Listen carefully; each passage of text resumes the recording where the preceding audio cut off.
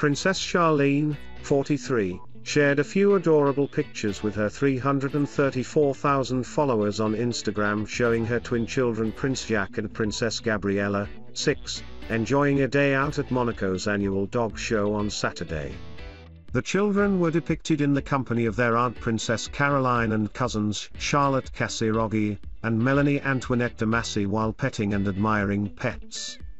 However, the attention of many of Charlene's online followers focused on the fact that little Gabriella was pictured wearing a pink splint on a wheelchair. Some expressed their concern and well wishes for the young royal who, despite her injury, appeared very happy to be out and about in the company of dogs. One Instagram user wrote, "What happened to her leg? Poor thing," another said, "What's the matter with Princess Gabriella?" A third asked, "Oh my? Gabriella is in a cast in a wheelchair. Did she have a fall?" Sending all good wishes for her speedy recovery so that she can romp and play again whenever she is healed. Another added, "Adorable pictures, I hope Princess Gabriella is okay." Yet another said, "Shame what happened to little Bella's leg." Finally, one wrote, "She TMS a little child, it happens. Children always broke things as growing up. Get well soon, cutie." Doting mum Charlene did not mention Princess Gabriella's injury when sharing the snaps from the dog show, taking place at Monaco's Espace Fontvielle exposition area. She wrote as caption, "Spending time with their auntie HRH Princess Caroline and their cousins at the annual dog show." The royal palace did not issue a statement to explain why the 6-year-old was wearing a splint. A source claimed to People magazine the injury is just a sprain. They added, "She took a bad fall while playing." Princess Gabriella and Prince Jacques' day out came a few days after the twins started attending Franssection Ois DTMSIS Nicolas Bar Copyright, FANB, a Catholic school in Monaco. The children were accompanied to school only by their father Prince Albert II, 63, as Charlene remains in South Africa while fighting a severe ENT infection. The former Olympian traveled to her homeland in May, where she had planned to stay for a few days to carry out important conservation work with her foundation. However, she remained stuck there after developing an infection following a sinus lift and bone graft held in preparation for dental implants. She has since undergone 3 procedures to heal, including a 4-hour-long surgery on August 13.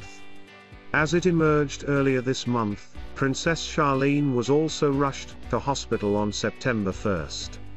The Monégasque Palace said in a statement, "On the night of September 1, Her Serene Highness Princess Charlene of Monaco was taken to hospital after becoming ill due to complications from a serious ENT infection.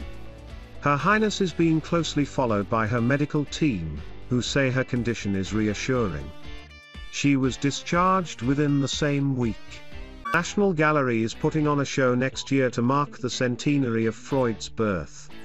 The Queen's portrait will be one of over 60 works borrowed from museums and private collections from around the world.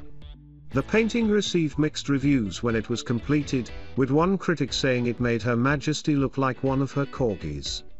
The British sovereign, however, kept her thoughts on the portrait to herself and never said publicly whether she approved or disapproved.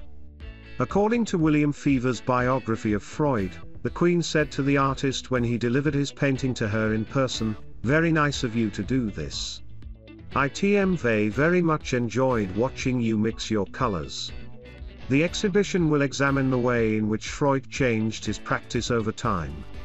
The National Gallery said the aim was to present new perspectives on Freud TMS art, focusing on his tireless and ever-searching commitment to the medium of painting.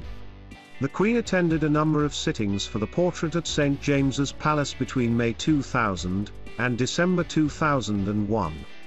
It wasn't commissioned, but done on Freud's request as a gift to the Queen. He asked Her Majesty to put on her diamond crown for the sittings, the one that she wears for the opening of the British Parliament and in her portrait on stamps and banknotes.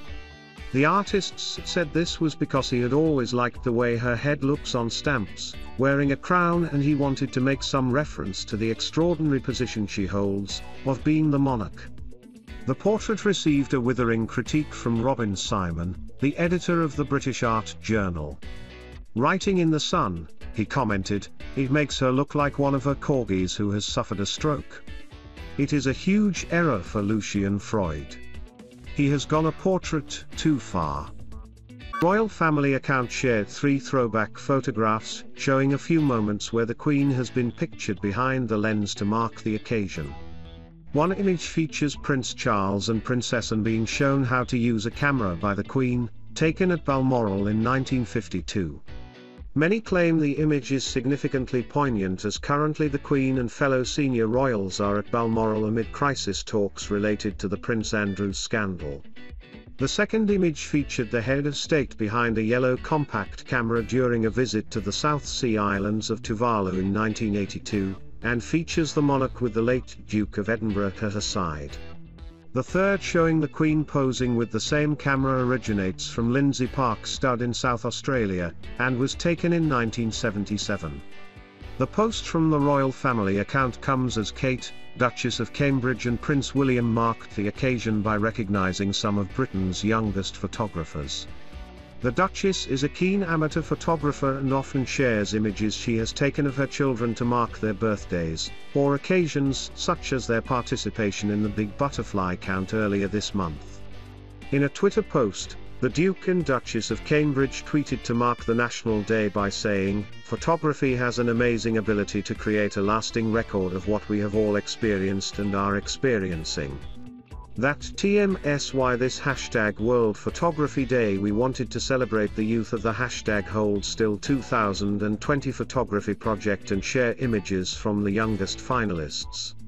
The hashtag #HoldStill2020 refers to a photography initiative coined by the couple during lockdown, where they asked members of the public to capture images that reflect the COVID-19 pandemic to be used in a digital exhibition. The Duchess whittled more than 31,000 entries down to a top 100 alongside a panel of 5 judges, and some images from the youngest finalists were shared on social media today.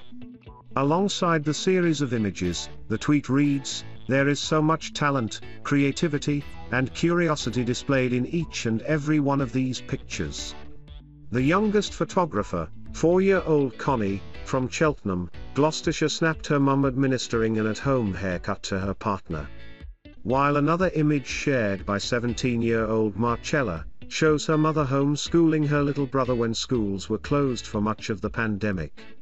The images are curated in a book released by the Duchess earlier this year entitled, "Hold Still, A Portrait of Our Nation in 2020", which features the 100 final portraits selected from the entrants. The book, which explains why the concept means so much to Kate, topped the bestseller list on its first day of release. The introduction reads, "When we look back at the COVID-19 pandemic in decades to come, we will think of the challenges we all faced, the loved ones we lost, the extended isolation from our families and friends, and the strain placed on our key workers. But we will also remember the positives, the incredible acts of kindness, the helpers and heroes who emerged from all walks of life, and how together we adapted to a new normal. Through Hold Still, I wanted to use the power of photography to create a lasting record of what we were all experiencing, to capture individuals, stories, and document significant moments for families and communities as we lived through the pandemic." The National Portrait Gallery, London, is the home and archive of the images, and in a tweet they referred to this being an honour, and stated it was lovely to see these brilliant images again.